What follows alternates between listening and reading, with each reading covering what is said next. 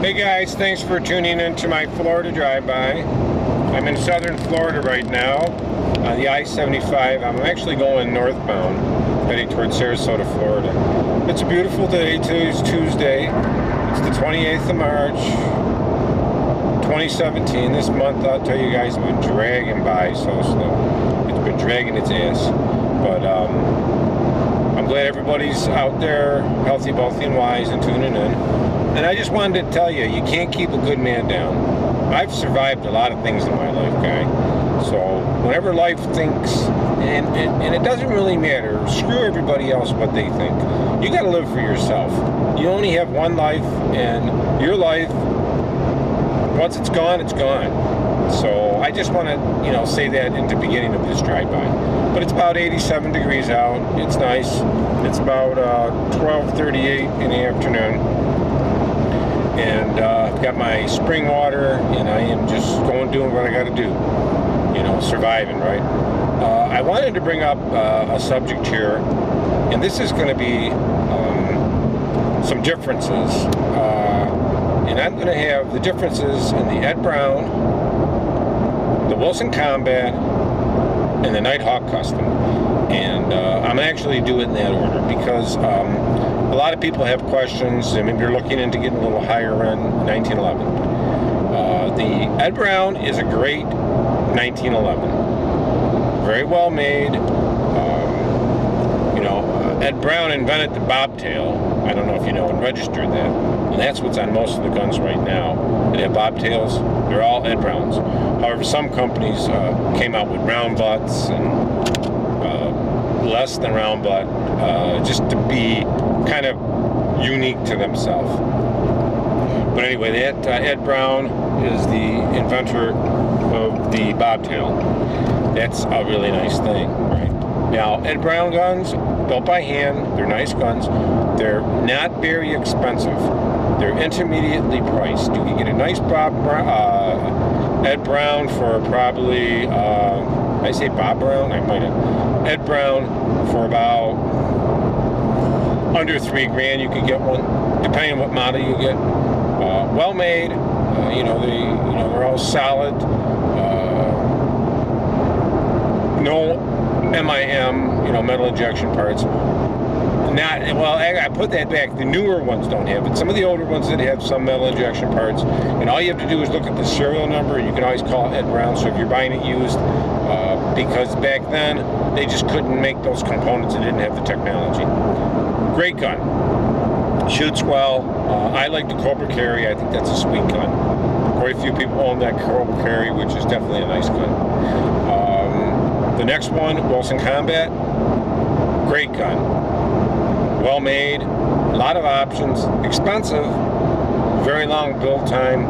You're probably looking between 3 and 5 years to build a super grade if you're buying one. If you look around, you can find them sometimes on Gun Broker. Expensive guns, they're over $5,000 for a super grade. They're up there. They're very high. Worth the price? Well, then again, it's what you like. The only thing I'm kind of upset there with them, and they don't have a bobtail. They don't offer one. They offer their own round butt or square butt or some kind of butted end. And I don't like that because they did that because they don't want to be probably putting other people's modifications or technologies on their guns, which I don't really give a shit. I think they could sell more bobtailed Wilson Combat super grades. I think they'd be a nice feature add to your gun, but they don't.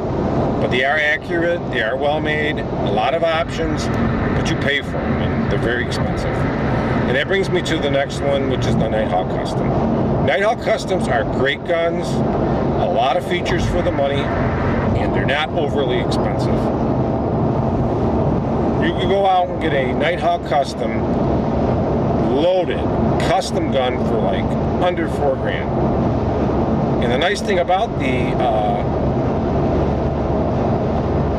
Nighthawk Custom, they'll bobtail it for you. They also have a feature that's not on many guns. They have a ramped breech face. I said it backwards. Which that means is on the breech face, that's the part where the firing pin comes out, the flat area that holds the the bottom of the shell. Well, below that on the slide, there's a little ramp they cut into that. Okay, and what that makes it smoother when the slide goes forward.